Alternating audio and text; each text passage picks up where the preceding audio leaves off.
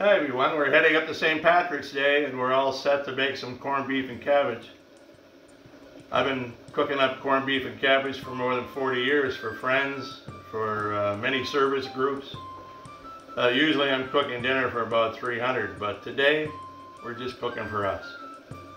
I'm going to cook up for about 10 people. Usually I say about half a pound a person. So we got about 5 pounds of corned beef. But first of all, we're going to start out putting the spices in the pot. Some pickling spice, about a tablespoonful. 2 or 3 bay leaves. 8 cloves. 4 cloves of garlic, minced. 2 teaspoons of salt. 2 onions sliced up real nice. Now we're going to add our corned beef. All of these spices are going to help to spice the corned beef, but it's also going to have to make the cabbage and the potatoes real good later on too. The flavors that are going to come out of this are going to be unbelievable. Now I picked this up over at Longo's, and Longo's has this 365 days a year. Rachel's, it's a really nice cut of corned beef, fat in it, and I like to put the juices that they keep it in, I like to put those right into the pot as well. Now we're going to cook this up for about 45 minutes a pound. There's 5 pounds in there, so we're looking at about 4 hours of cooking. It's gonna cook up real nice over the next 4 hours. That's gonna cook real nice. Put the lid back on again. Bring it up to high. When it gets rolling pretty good, cut it down to a simmer.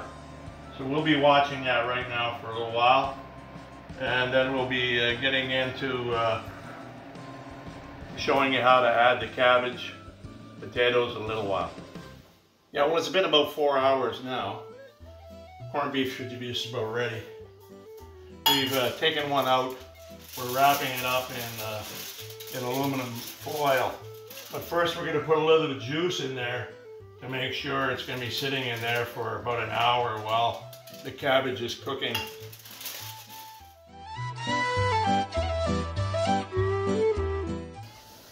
Oh yeah, that's nice.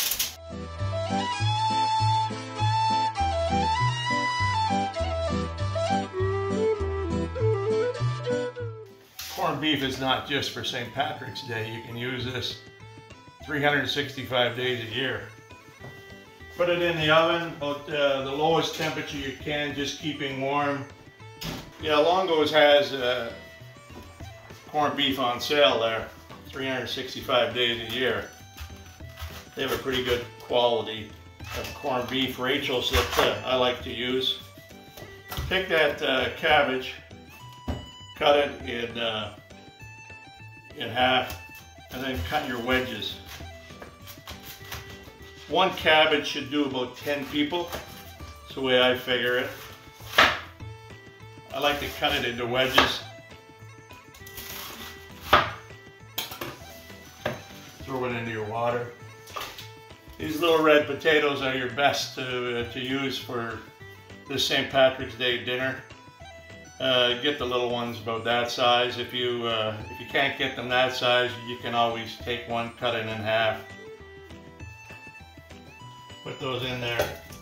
Well, the juice of the corned beef is going to make these real tasty. Bringing that up to a boil. You're going to cook this for about an hour until it becomes nice and tender. Some people like to cook carrots along with their corned beef. This is dried parsley. Put this parsley in to add a little bit of flavor, but also adds a touch of the green and the orange. Okay, we're just wrapping up our dinner here, and these we pulled out the cabbage. We're just pulling out the potatoes now. Reminds me of a story.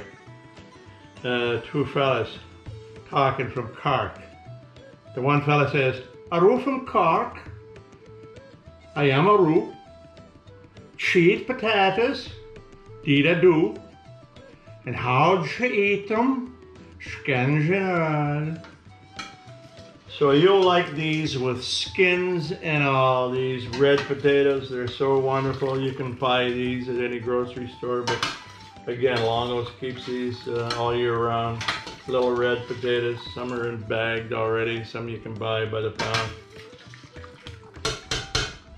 But we're ready to go. We're gonna plate this up and have dinner.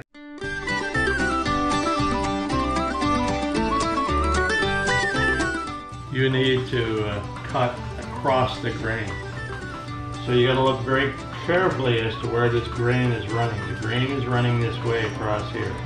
So you want to cut across that grain. You can cut a little bit of fat off of here. That's what gives it a lot of the flavor. If you cut a little bit of fat off here, a lot of people will be saying, "Wow, that's what I want." Let's try that. Oh, so nice. Maybe some Irish soda bread. That'll be in a future one of our videos. If you care to watch, make sure you indicate like on the bottom and subscribe. Sláinte, everyone. Now that's a nicely poured pint of Guinness, if I do say so myself. Done at the Quinn household. You're welcome anytime. Come round any old time and make yourself at home. Put your feet on the mantel shelf. Open the door and help yourself. We don't care if your friends have left you all alone. Rich or poor, just knock on our door and make yourself at home. Sláinte. That was